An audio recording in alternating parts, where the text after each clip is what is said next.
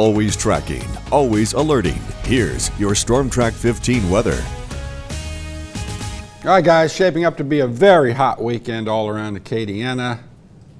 Let's stop right there. Thank you, Adam. I appreciate it. No. Let's go over to weather, and Adam will elaborate, flesh this out. How hot's it going to be, buddy? It's going to be pretty toasty out there, Scott. I mean, we'll likely be breaking records, and of course, we'll be extending that new streak we have of 100-degree days. Remember, on Wednesday, we did not hit 100, so we started a new streak there. We did hit 102 yesterday. Our Hub City Tower camera across downtown showing that humidity has returned. You can see that kind of hazy, foggy look beyond downtown. And we're looking at a temperature at the airport of 81. Although we can see some stars in the sky, it is clear out there.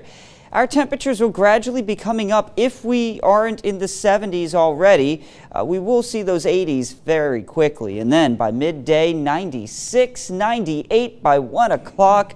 And then we get into the afternoon. And there you see 103 is what we're forecasting, going to around 4 p.m.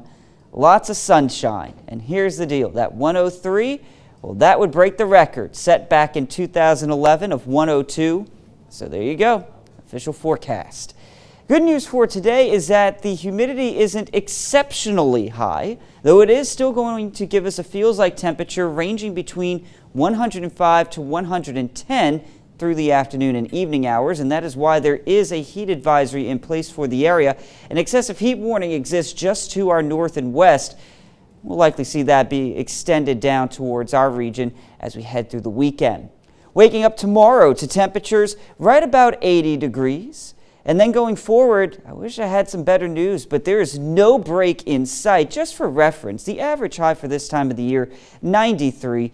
We're 10 degrees above that all the way through pretty much next week. A little dip here Monday and Tuesday, but look at next Thursday, 105.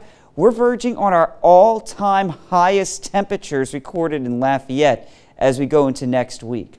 We do have to watch the tropics, though, because this little blob that you see out here north of the island of Hispaniola and Cuba is a tropical wave that's going to be working its way towards the west.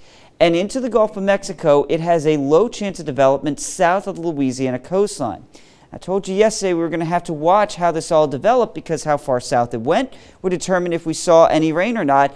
And the bad news is, as you see, we get into Monday, this generally stays to our south, so only the coastal areas have a chance of rain. Now, there will be some increased cloud cover from this as some tropical moisture works its way northward, but it's not going to be enough to really help out. Each day, 103 through the weekend, maybe a degree or two more. There could be an isolated storm on your Saturday afternoon. Best rain chance at all comes Tuesday, and that's not really saying much. And again, next week, 105 by Wednesday and Thursday. You know, Adam, if you were deciding to run for public office right now, this would not be a good time. Right. Yeah. Right. Thank you very much, Adam.